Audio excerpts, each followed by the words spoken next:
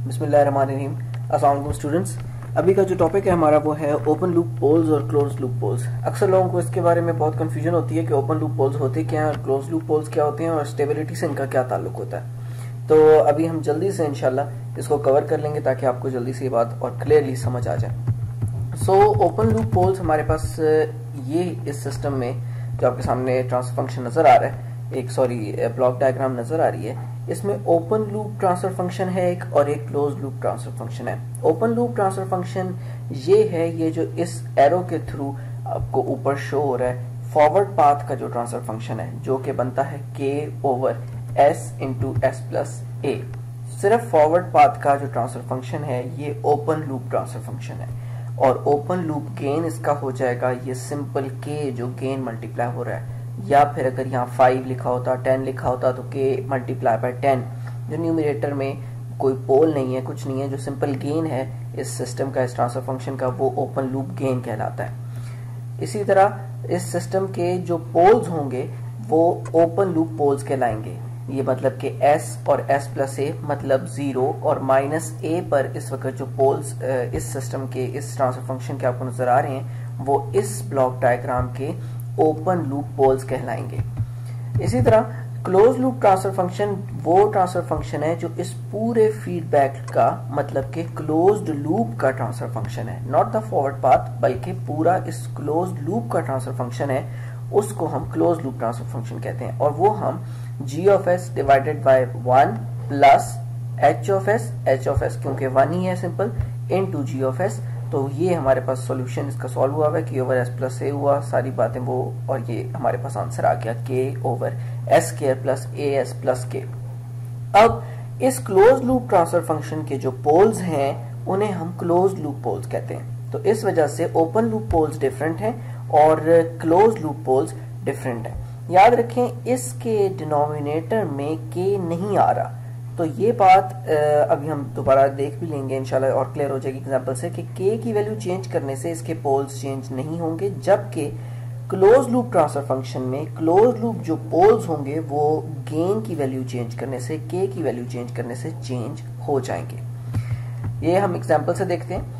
यहाँ देखें ये हमारे पास एक ब्लॉक डायग्राम है जिसमें हमारे पास मैंने अब ये जो transfer function 1 over s into S plus ए लिखा हुआ था उसकी जगह 1 over s into S plus 2 लिख दिया, मतलब a की वैल्यू 2 कर दी है। तो सबसे पहले तो हम ये देखते हैं कि ट्रांसफर फंक्शन क्या बनता है। वही ट्रांसफर फंक्शन बन गया k over s square plus 2s plus k। ठीक है, अब अगर हम इसका क्लोज लूप ट्रांसफर फंक्शन के पोल्स निकालना चाहें for different values of k, मतलब for different values of gain, तो वो ये निकलती हैं।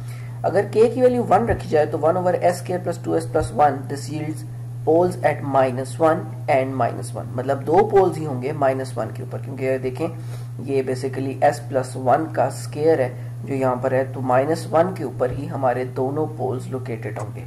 और अगर k की वैल्यू हम 2 कर देते हैं इस ट्रांसफर फंक्शन में तो देखें 2 over s square plus 2s plus 2 हो जाएगा और पोल्स की वैल्यू चेंज हो चुकी है, -1 माइनस आयोटा और -1 प्लस आयोटा।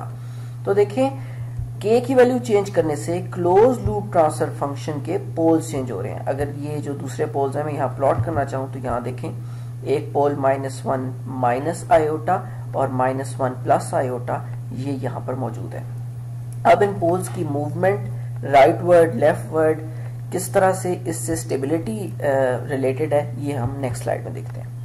जी, तो ये आपके पास सिस्टम है। स्टेबल सिस्टम्स दो किस्म के होते हैं, एक होते हैं मार्जिनली स्टेबल और एक होते हैं सिर्फ स्टेबल। मार्जिनली स्टेबल और सिर्फ स्टेबल किस तरह से होते हैं ये पहले हम ये देखते हैं कि स्टेबल सिस्टम्स कौन से होते हैं। स्टेबल सिस्टम्स वो होते हैं जिनका नेचुरल रिस्पॉन्स, मतलब कि ये जो रिस्पॉन्स आपके पास आ रहा है ये इन्फिनिटी टाइम के ऊपर जाकर डैम्प डाउन कर जाए 0 की तरफ। मतलब इस बात का ये है कि कहीं ये सिस्टम ये तो नहीं है कि आप इसको स्टार्ट करते हैं तो ये इन्फिनिट हो जाता है, कोई चीज़ आप ऑन करते हैं तो वो इन्फिनिटी की तरह पागल हो जाए या मतलब शूट कर जाए या उड़ जाए, तो ये तो नहीं आप चाहते। फॉर श्योर आप ये चाहते हैं कि कोई भी स्टेबल सिस्टम है, कुछ भी है तो ऑन करें, जितनी एनर्जी आपने उसको सप्लाई की है कुछ एनर्जी वो यूटिलाइज करे, कुछ फ्रिक्शन लॉसेस हो, कुछ भी हो, और धीरे धीरे वो ऑफ हो जाए अगर एनर्जी सप्लाई आपने बंद कर दी है तो। इसी तरह ये सिस्टम्स उन ट्रांसफर फंक्शंस का रिजल्ट होते हैं जिन ट्रांसफर फंक्शंस के जो क्लोज लूप पोल्स हैं, याद रखें क्लोज लूप पोल्स हैं,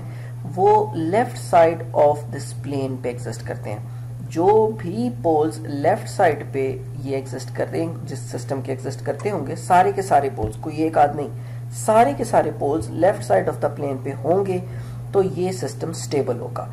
और अगर ये पोल्स इनका रियल पार्ट 0 हो जाए और ये चिपक जाएं इमेजिनरी एक्सेस से, मतलब इनका इमेजिनरी एक्सेस के ऊपर कोई ना कोई वैल्यू हो लेकिन रियल पार्ट की कोई वैल्यू ना हो, ये तीनों क्रॉसेस अगर इस लाइन पे आ जाएं जो इमेजिनरी एक्सेस वाली लाइन है, बिल्कुल मार्जिन पे आ जाएं, मतलब उधर जंप करने के मार्जिन पे, तो इस तरह के सिस्टम्स को मार्जिनली स्टेबल कहते हैं कि यार बिल्कुल वो वर्ज पे हैं, एज पे हैं, जरा से इधर उधर थुड़केंगे तो अनस्टेबल हो जाएंगे। और अनस्टेबल सिस्टम वो होते हैं एक तो कि जिनका रिस्पॉन्स टाइम के साथ, ये देखें आप, ये इन्फिनिटी होता जाता है, बढ़ता ही जाता है, बढ़ता ही जाता है, आउट ऑफ बाउंड हो जाता है। और ये वो सिस्टम्स होते हैं जिनके closed loop poles right half plane में आ रहे होते हैं। That's all you need to know about stability, instability और मार्जिनल स्टेबिलिटी। यही 3 चीजें हैं। और क्लोज लूप पोल्स और ओपन लूप पोल्स भी मैंने आपको समझा दिए हैं। इतनी सी बात थी, इसके बारे में परेशान होने की कोई ज़रूरत नहीं है। अल्लाह ताला आपका हम यूं नासिर और अपना बहुत ख्याल रखिएगा। अल्लाह हाफिज़।